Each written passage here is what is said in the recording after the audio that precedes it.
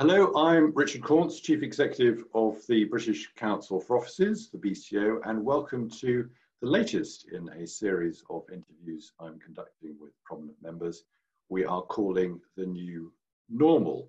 Now, this week we focus on architecture, and where better to turn than one of that profession's leading practitioners, Ken Shuttleworth. Now, Ken studied at the Leicester School of Architecture, where his fluid draftsmanship earned him the nickname Ken the Pen, which I rather like. He spent the early part of his career at Foster & Partners and was very much Norman Foster's right-hand man. At Foster's, he worked on some of the world's most iconic office projects, including, of course, the HSBC headquarters in Hong Kong and 30 St Mary Axe in London, better known as the Gherkin.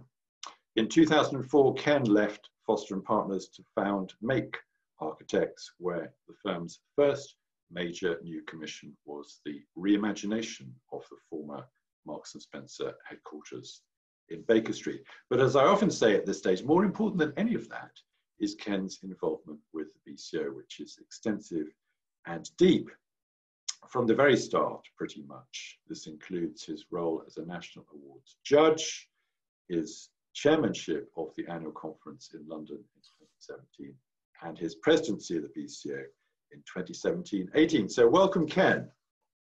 Hi, Richard. How are you doing? Very well, thank you. And thank you very much for taking part in this interview. And I'll start, if I may, Ken, with your sort of personal position in the lockdown. So as an architect, how is the lockdown changing how you work? I mean, I think it's changed absolutely everything. You know, we've got 168 people working from home on their kitchen tables all around the world, in Australia, Hong Kong, London, Austria, all over the place. And we've all been there for, it must be 6 weeks now, I think. And what's interesting is all the projects that are sort of, you know, in design stage, on the drawing board, as I would say. I mean, they're all carrying on. I mean, they're, you know, there's still people drawing, there's meetings going on all day long on Microsoft Teams and Zoom and things.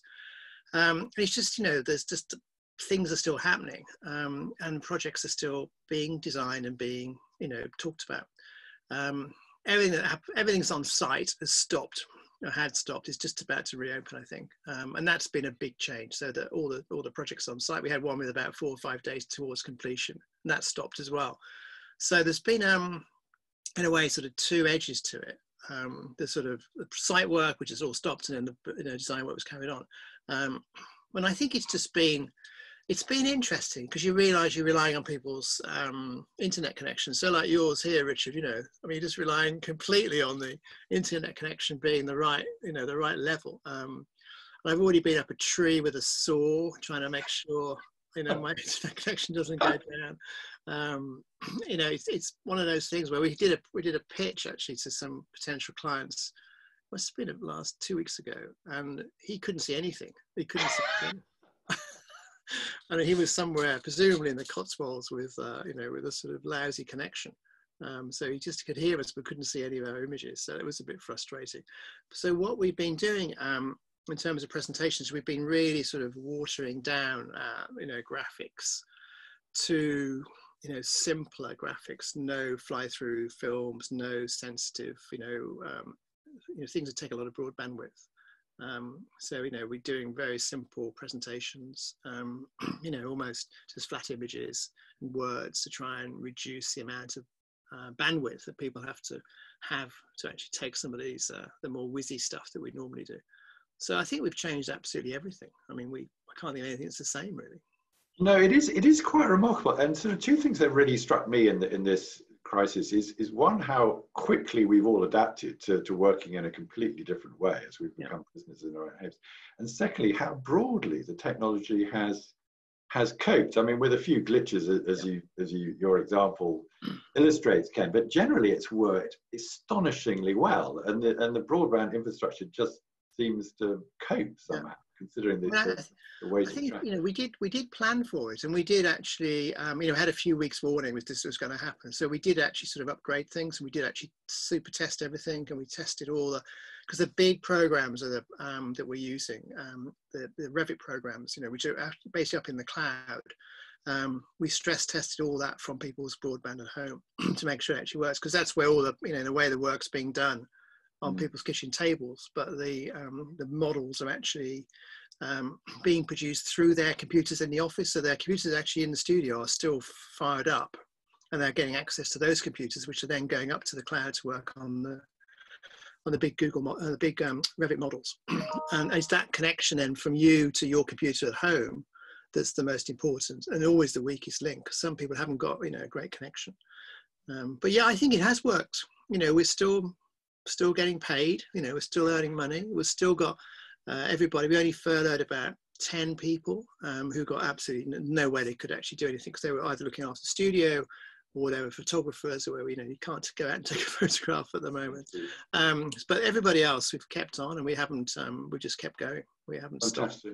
That is very encouraging. Let's turn, if I may, Ken, to the workplace. And accepting where we are, how do you think workplace design might change as a result of the coronavirus? Well, we're looking now at our return to the studio. So we've got an exercise going on how we get back in.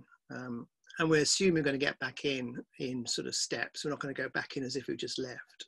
So we're looking at what that actually means. And there's been lots of conversations about, you know, the workplace of the future. I mean, I think the immediate 12 months, when we do get back in, will be every desk has to be 2 meters apart. We have to have one-way systems in corridors.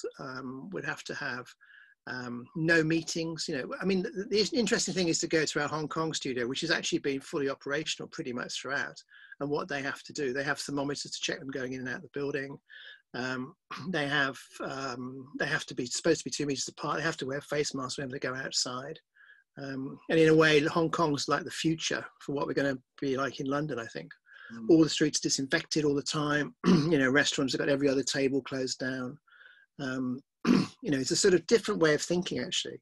There's in Beijing, there's things like, when you go into a lift, there's like a little sort of polystyrene thing with matchsticks in it, like a little hedgehog that sits in the lift car. And you pick one out and you push the lift car button, you drop it into a little plastic container. And so you can go, so you haven't actually got to touch the lift shaft button. And I think the Chinese did a lot of this when the SARS happened in Hong Kong. So they're sort of more prepared, I think, than we are for the sort of what's now going to be called the new normal.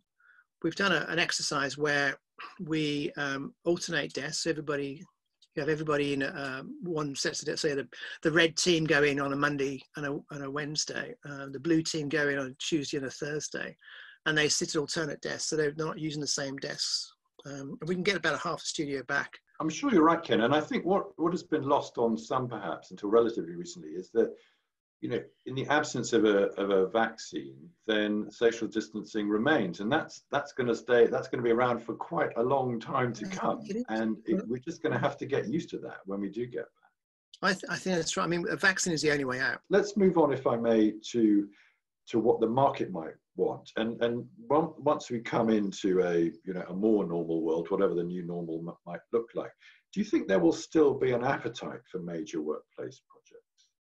I think people will want to go back to the studios and back to work. I think there will be a requirement. You know, people crave it. People want the restaurants, they want the cafes, they want the social interaction. So I think there'll be a transition. There'll be some people who probably will retire through this process. They won't bother to go back. You know, especially if it takes a year. You know, those of us over nearly 70 or over 65 are, you know, in a way vulnerable. So I think, you know, us going back anytime soon it's probably not going to happen, to be honest. So we're going to have to get used to this. But I think there will be a requirement that, you know, people will have to, you know, will want to have to go back to the offices. But I think it will be different. There'll be 2 meters apart. There'll be more spacing. There'll be more partitions. There'll be more you know, arrows on the floor, like in hospitals, to get to the toilets. There'll be, you know, wash hand basins with automatic taps. There'll be automatic flushing where no touch surfaces on, you know, sort of flush on a toilet, just you wave your hand rather than touch the button. I think there'll be fundamental changes. I think you're absolutely right, Ken. I think, there will be lots of changes that none of us have thought of yet. Things will just be different, but it will be radical. But I absolutely agree with your point as well about how exhausting this is all is. You in some ways you think that working from home was easy and relaxing, and it isn't. It's actually it's things that were relatively simple take a lot longer, and it is very hard work, isn't it? And it is. Yeah, you strip out the travelling, but even so, they are long days and hard ones. But I'll move on if I may to a few other areas. And in terms of what the sector can do, how do you think the office world can respond most positively to the crisis? What do you think is how can we, as a sector, how can we step up? I think we have to fundamentally analyse what we would need to do to make offices feel safe. I think that the way the buildings have to be redesigned to actually cope, because this may happen again. This may not just be the only time we get this. There might be a COVID-20. Who knows?